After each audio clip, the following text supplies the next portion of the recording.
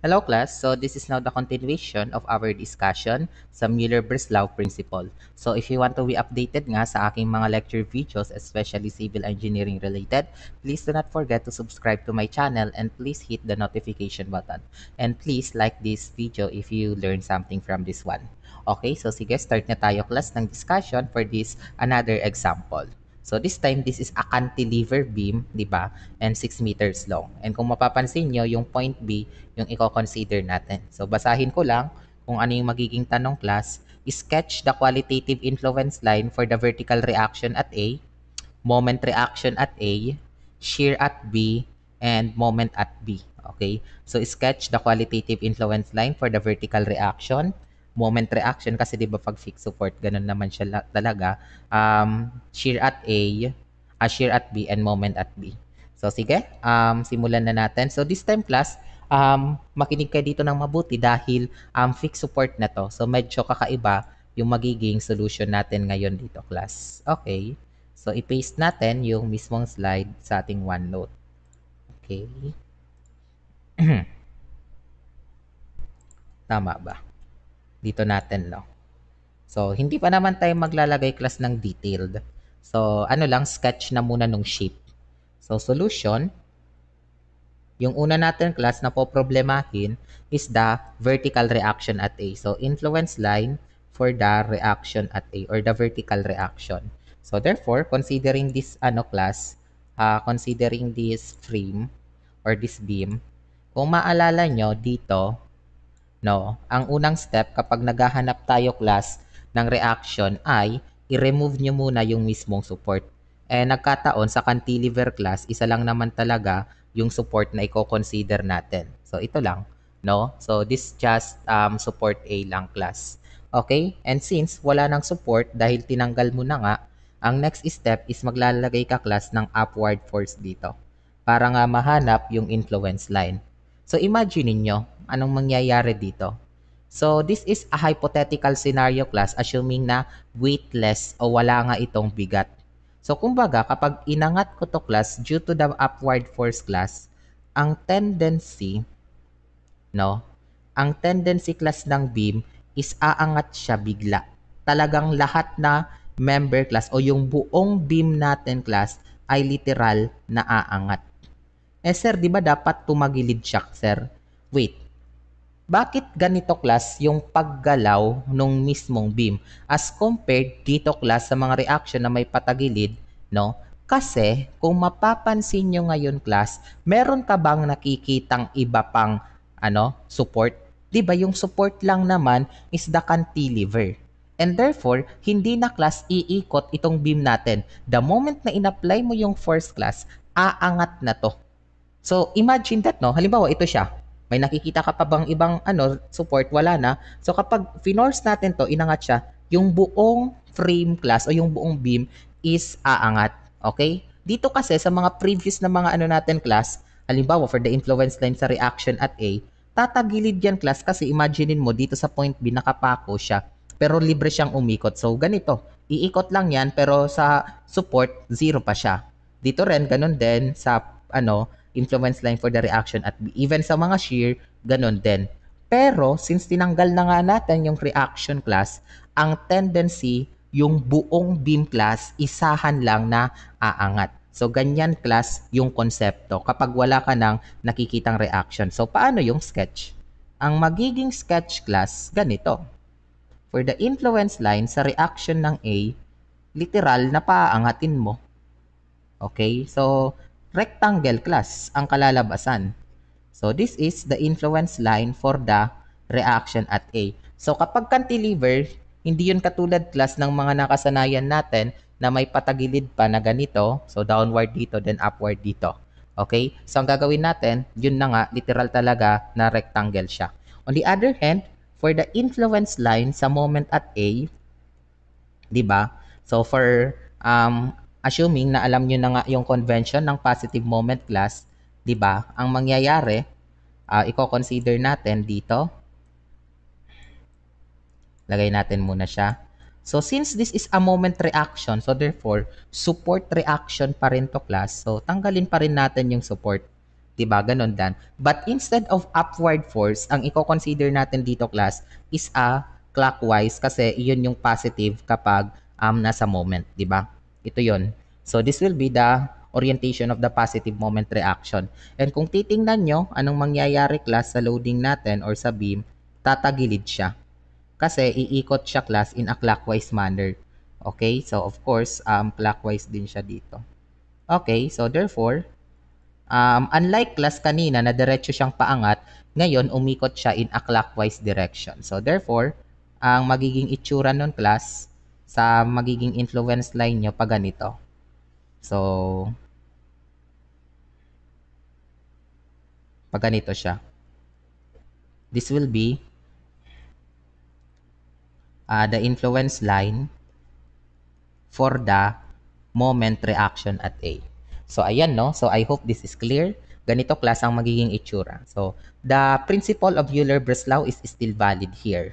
Okay? So, next tayo. Ano ba yung next na question? Na-sketch na natin yung shear at A, na-sketch na natin yung moment at A. Sorry, na-sketch na natin yung reaction at A and moment. So, next is the shear at B. So, therefore, i-sketch na natin yun, class.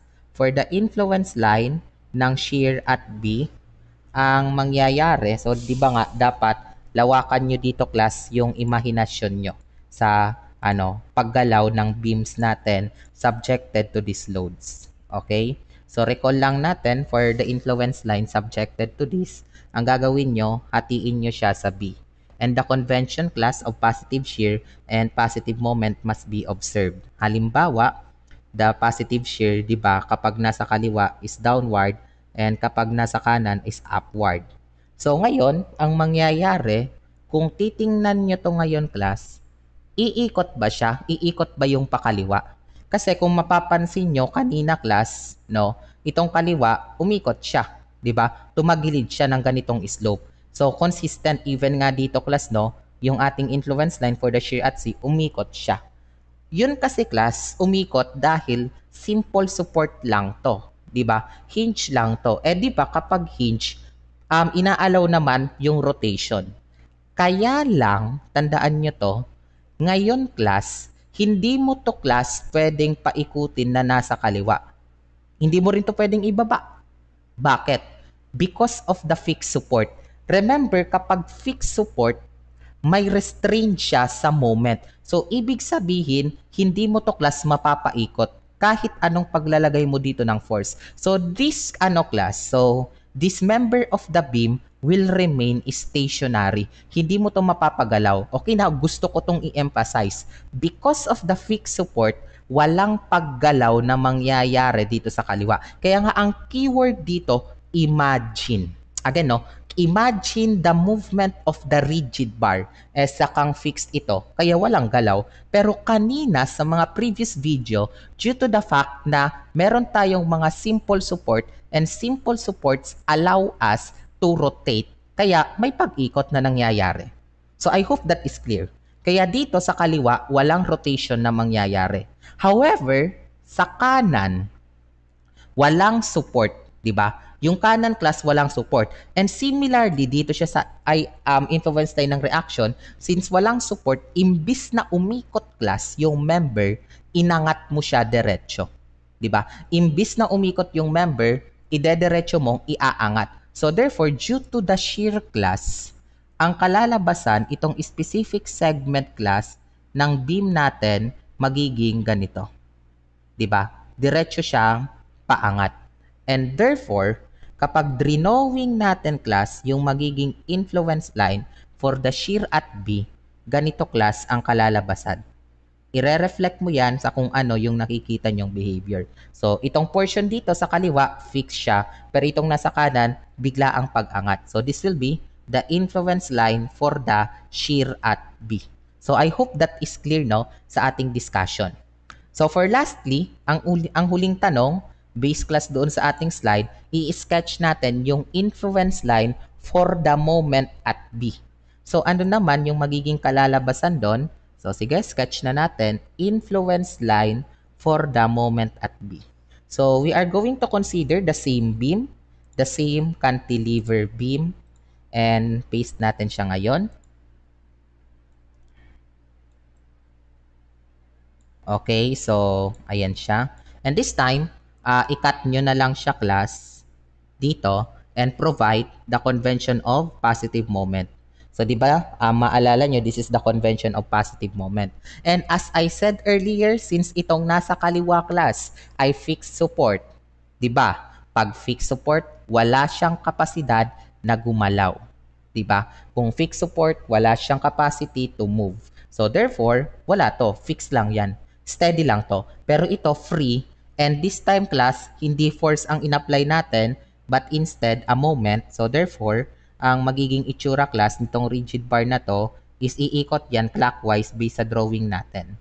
'Di ba? So, iikot yan ng clockwise.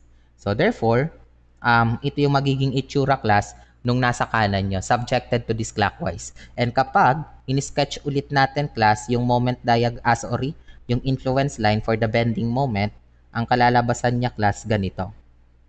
'Di ba? Hindi siya class sa buo but instead nag-start siya class sa kung saan yung point na kino-consider. Okay? So this will be the influence line for the moment at B.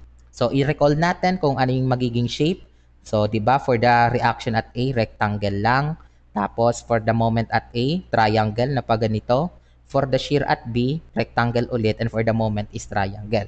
So gusto ko lang magbigay class ng emphasis kasi this third example, ang pinagkaiba, we have a cantilever beam.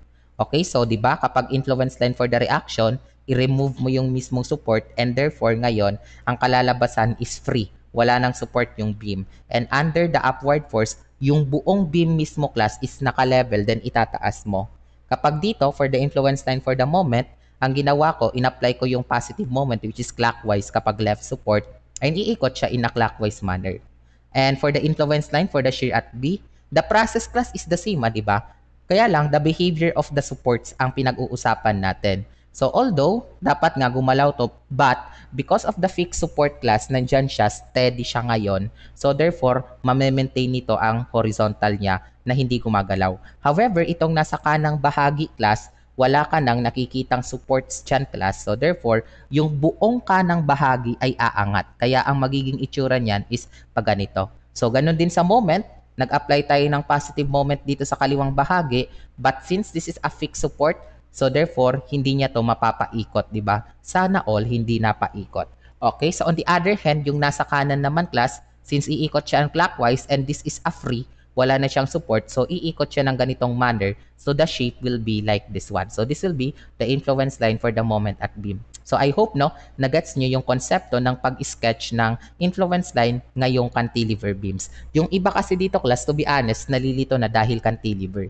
Sanay lang silang mag-sketch ng influence line kapag mga simply supported or mga overhanging. So dito pa nga, nagsisimula pa lang tayo kasi in fact, basic lang class itong ating cantilever. Our next 3 examples class, kung mapapansin nyo, compound beams. So paano na natin yun masosolve, diba? So malalaman mo yan if you watch my video presentations. So I hope nga no, may natutunan kayo sa ating lecture, and again, please do not forget to subscribe to my channel.